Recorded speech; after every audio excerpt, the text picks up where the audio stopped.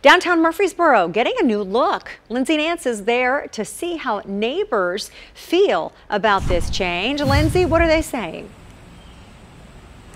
This quiet neighborhood on the corner of North Church and Olive Street will soon undergo a modern makeover when this open lot is transformed into 4 new townhomes. Some of the homes have been in this neighborhood since the 1800s. Some neighbors fear that the 4-story building will look a little out of place. Put all the apartments together if you want that kind of living. This is a neighborhood. You know, there's sidewalks. Is this still going to have a neighborhood feel when they put that building in? When they put that 4-story building in with all those apartments in?